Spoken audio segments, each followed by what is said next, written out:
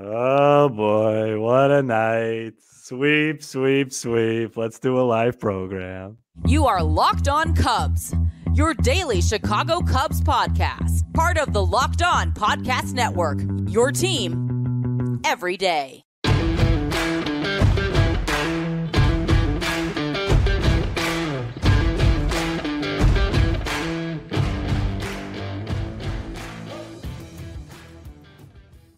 You are Locked On Cubs, part of the Locked On Podcast Network, your team every day, alongside Sam Olber. I'm Matt Caissie. Sam and I are lifelong fans, taking our passion into a discussion with you on all things Cubs. Thank you for being part of the show and making Locked On Cubs your first listen today. The best way you can help us grow the show is to listen every day, like the video, and comment anything below. Today's Thursday episode is presented by eBay Motors. From brakes to exhaust kits and beyond, eBay Motors has over 122 million parts to keep your car alive. With all the parts you need at the prices you want, it's easy to bring home that big win. Keep your car going at ebaymotors.com.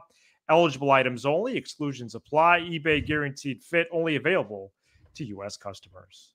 Sweep edition. Cubs with a 9-8 win over the Rockies on Wednesday to sweep the series. Cubs get the job done against a clearly worse team, but it was not without drama. We'll get to how they scored and all the highlights and lowlights, but the game did turn as uncomfortable as the weather. Leads first of 5-0 and then 8-2, and 8-2 was with 9 outs to go, but the Rockies tied at 8-8 in the 8th. Cubs retook the lead in the bottom half, and Adbert Alzolay thankfully closed it out. Sam, the Cubs get the job done. It was a weird night. A little bit of a surprise that they even played, but they come out of this one 4-2 after 6. Was surprised they played the game. And there's a lot in this game. I'll start with the ending and then work backwards. So you have to, yeah. The question I would like to ask Craig Counsell, and I would love if somebody on the beat asked this question instead of just hopefully they do. Just pop softball questions. I would like to know Neris and Alzolay, in addition to some of the other high leverage guys, hadn't pitched since Sunday. So when you ran out Almonte there for the 8th, who are you going to stay away from until Friday? Was it going to be Neris or was it going to be Alzolay? I think it was going to be Neris because Neris, wasn't even close. Like his velocity and stuff was down. He's pitched a lot. I'm not going to blame Counsell in hindsight for Almonte not being able to get the ball over the plate. He's a big league reliever. He should be being up 5 in the 8th isn't even a high leverage situation. It's medium. It's a 5-run game. It's medium to low. I'd like to congratulate you on being all over this early in March that you didn't like the way that Almonte looked. Well, he's not long for this club. Well, now, see, that's what I want to say before we get into this. I got the same messages about Merriweather last April. Oh, and I'm not waving the Almonte pom-poms around, but I'm just saying Merriweather had some really bad starts. You don't trade for a guy like that. You just got to take him out of high leverage for a few weeks. Take him out of medium. He should only be pitching if it's six runs either way. Okay. Up or down a lot, I guess. Yeah. And then let him work his way back in because Merriweather wasn't a high leverage guy until about late May, early June last year. All right. I'll give you that. But by no means am I defending that product that he's putting out there. Right. Now, and even in medium leverage, up 5 in the 8th, stay away from him. He can't pitch right now. He only could be in big. There's no reason to at this point. Now the other big managerial thing before we talk about the positives, which is a sweep and getting the job done, is the Morel at third base thing. You saw the problem with it late in the game. Because if he plays third and you replace him late, you lose his bat late, high leverage situation, Nick ground ball, Madrigal, first and third, 1 out, first pitch, routine grounder to third. They've got to clean that up. I love Mike Tauchman's bat. His at-bats already this year have been great. But, it's just Morel's got a DH, man. He's not even close. Maybe once a week when Imanaga pitches, but you just lose so much with your team with that. Now, the good. Huge win. Can't lose a game like that. Suzuki is just absolutely on fire. give Mastro speed, credit late. That's why he's on the roster. I think so. His late inning speed. And I want to give one shout out. Happ with a nice hit. Happ. Ian Happ has, in my opinion, had the two biggest at-bats of the season thus far, 6 games in. Sunday against the Rangers, that walk late in the game. And then a man on first, nobody out. Clutch. That hit flipped the inning. And that was 98, low in the zone when he was probably thinking about the breaking stuff. It's a big base hit to center field. And then I'd like to give credit. I was glad to see Michael Busch get some results finally today. Oh, big time. His at-bats. So overall, great day for the offense. Ben Brown pitched really well. Luke Little looked good. I'm not going to really sit on Neris. He came into a messy situation. It was really the Almonte thing. And then last thing, I know I'm going long. That's what I want to see with Alzolay, hunting strikeouts. When you miss bats, it changes everything. The leadoff guy got on. He made some bad pitches to Bryant. And then the two big lefties, dangerous lefties, Jones and Tolia, he got whiffs.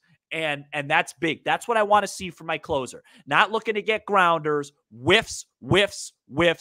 Big outing for him.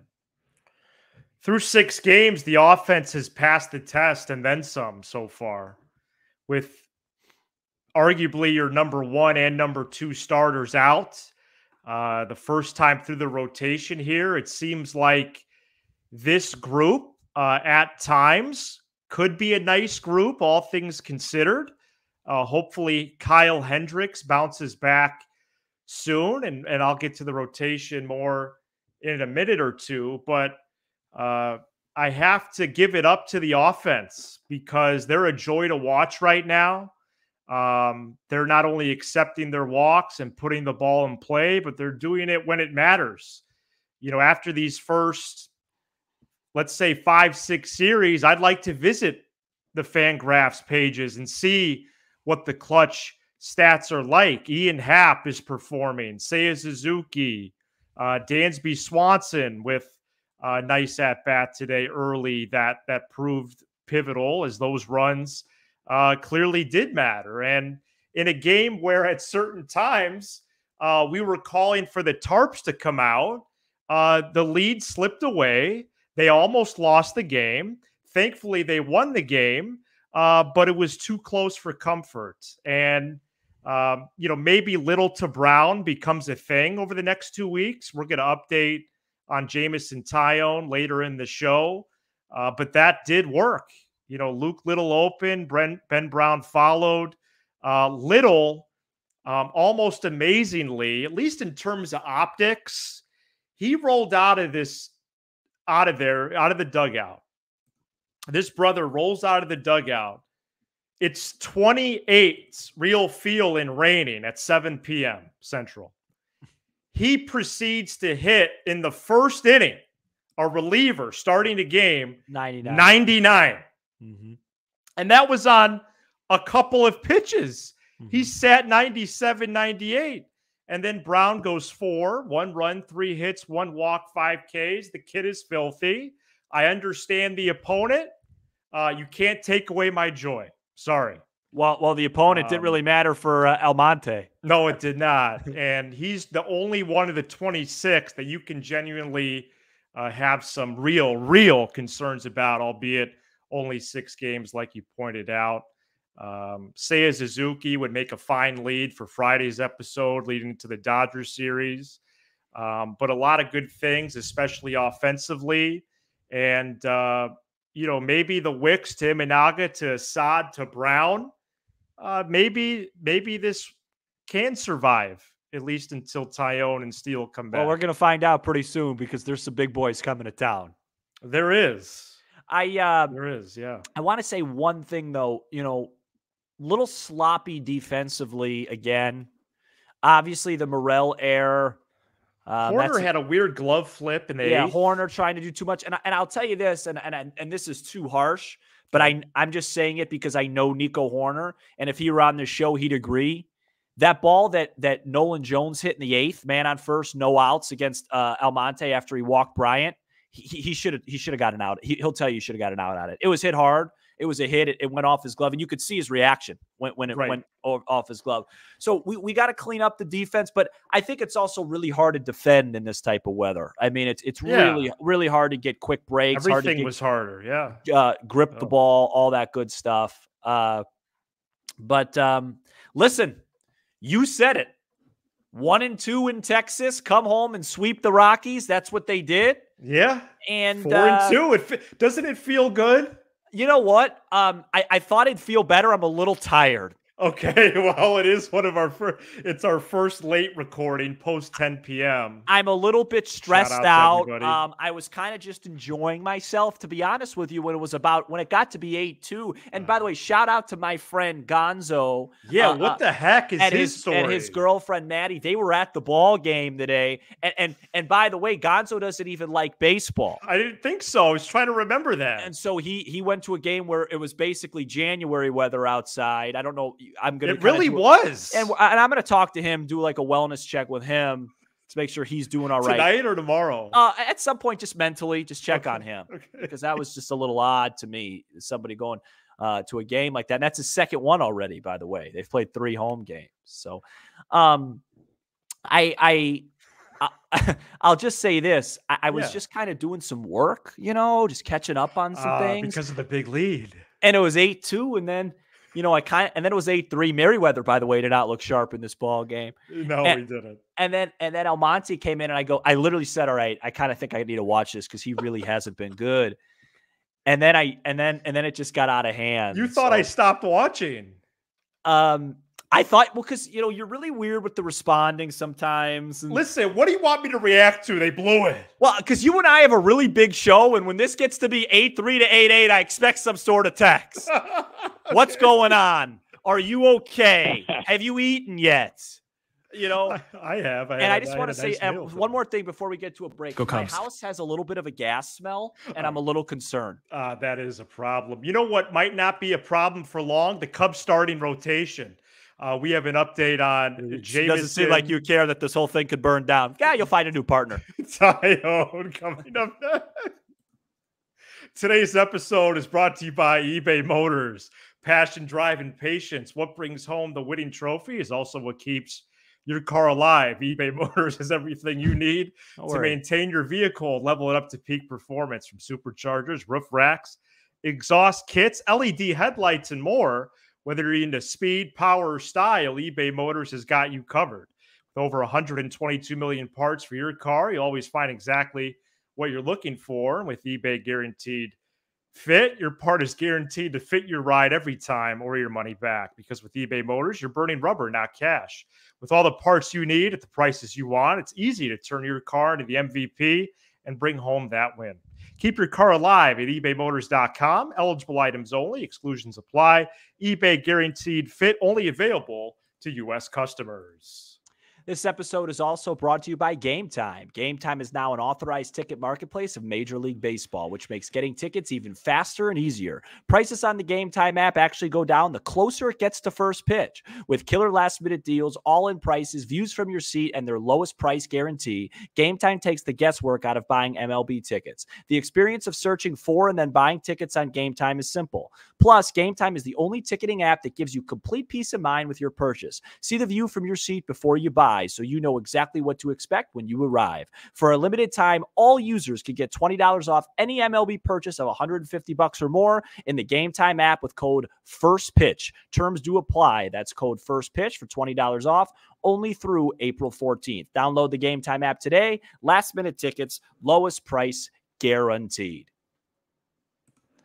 Jameson Taillon pitched another live BP session on Tuesday, in Mesa, AZ, out there at the Sloan Park facility.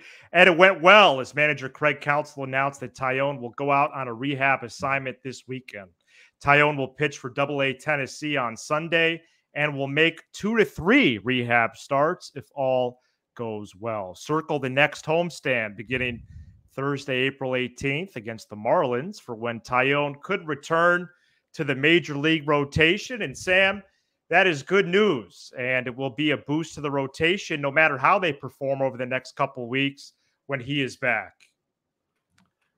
Yeah, I was kind of concerned about what's going on, so I didn't really listen. So it really is smelling there, huh? Yeah, and I didn't cook anything today, so it could be the neighbors. Yeah, that's going to be you have to check that out in 10 minutes. Yeah, I got to check it out in 10 minutes. I might die for the show. Yes, the show's very important. 500 plus live. Taillon coming back, obviously a huge lift. I read the articles today, something about, probably mid-April, Arizona. Is that what you just said? I did not. And thanks for listening to your own show. I am circling Thursday, April 18th as the possible first outing for him in the big leagues in 2024. Well, he's got to make at least 2 rehab starts. He's got to build. Again, I already said that. Okay.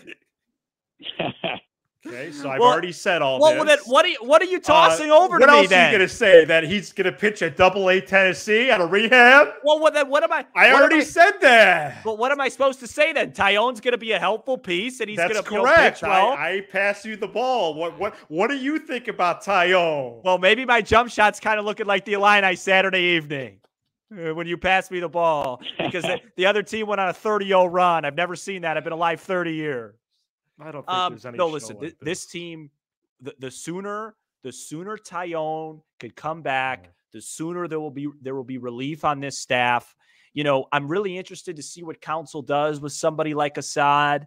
Does Ben Brown stay on the in the rotation? I mean, Ben Brown's got good stuff. I'm really excited to see. Did you have fun watching him? No, but I really I respected what he did today. How can anybody have fun when the game's 11 degrees? It was uncomfortable, especially in the middle frames. I'm not talking about glasses.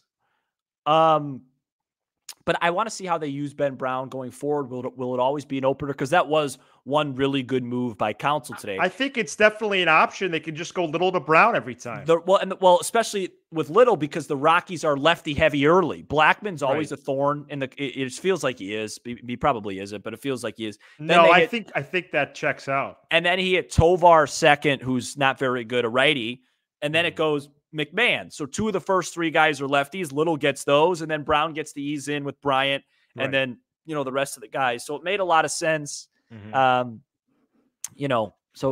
seeing how he'll be used, especially on the West Coast, that West Coast trip that's coming, it'll be really nice to get 1 against the Dodgers, get to 5-4, because that's going to challenge. That's going to challenge the staff. There's not a lot of off days. Yep. They sneak one in Thursday next week, but still the Padres, Mariners, D-backs is going to be, that 9 games. That's difficult.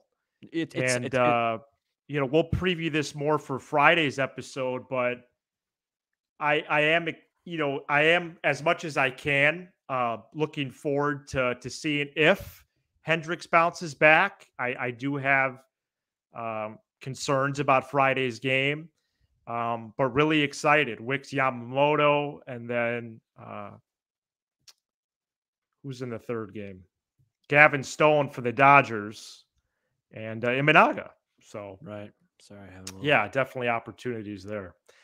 Hey, the Iowa Cubs have started their season already. There's one specific player that is crushing the ball right now, but I have a few names in front of me so far in Des Moines that we really need to keep track of, including a certain pitcher. Maybe we see him replace Almonte at some point, and we'll get to some of those hitters as well coming up next. Today's episode is brought to you by Prize Picks, America's #1 fantasy sports app. It is the easiest and most exciting way to get in on the action while you watch your favorite sports and players. Pick more or less on 2 or more player stats, and then watch the winnings roll in. Baseball season is officially underway, so don't miss your chance to add your favorite players from the diamond in your Prize Picks entries.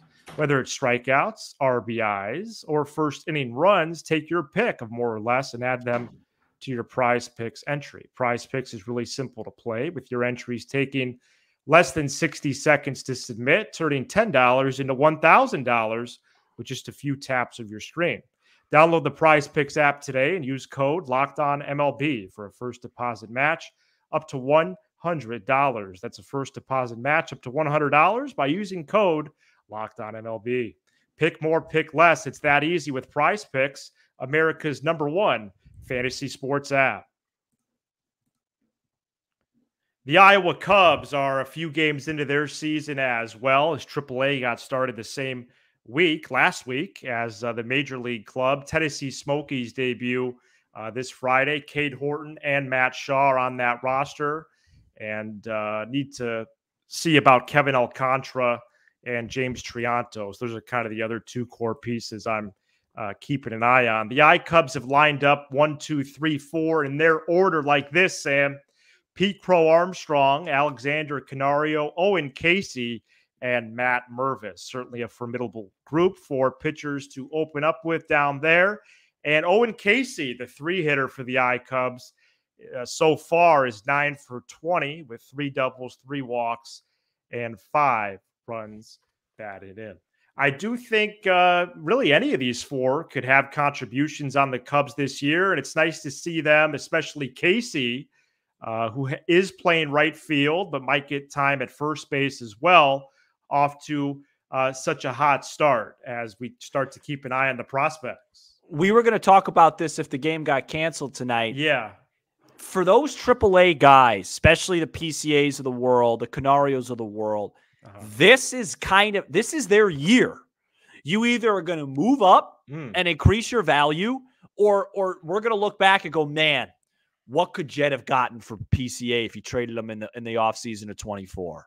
You know, This is a big year. It's either a leap year. They got to take a leap. Nice. PCA needs to dominate AAA and really start to hit well offensively. Owen Caissie, Canario, these guys, I think 2024 for these prospects is kind of the year, especially for the Hortons, Hortons, the PCAs, the Shaws, the Canarios, the Alcantaras. Are you guys dudes?